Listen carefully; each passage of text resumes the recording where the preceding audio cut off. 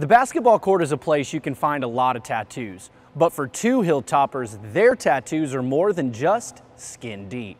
Usually when I get my tattoos, it's usually like a phase in my life when I'm going through a lot. So like when I get the tattoos, like the pain of getting a tattoo like makes the pain of like reality numb.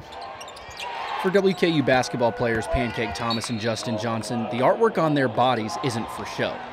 Each tattoo placed carefully about their body is an ode to a part of their life they want to remember forever. It's something fun for me, you know. Everybody's like, oh, you're gonna regret it down the line. I don't think I ever will. I'll look in the mirror and all of them have a meaning. Both Pancake and Justin got their first tattoos around the age of 18, and both first pieces center around the game of basketball.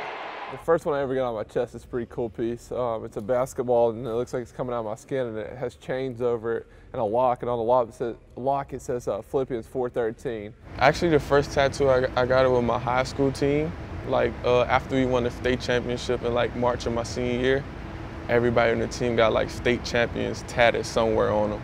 And that was my first tattoo. I got it like on my ring finger.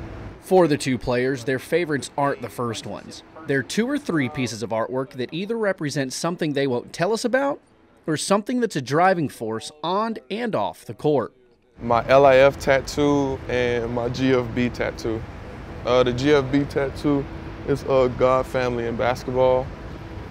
And then the LIF tat, I can't tell anyone what the letters mean, but yeah, that's my favorite too, because they mean the most to me. One of the biggest influences in my life was my grandma, and she passed away a couple years back, and she used to sit at her coffee table every morning and drink her coffee and look outside and watch her hummingbird feeders.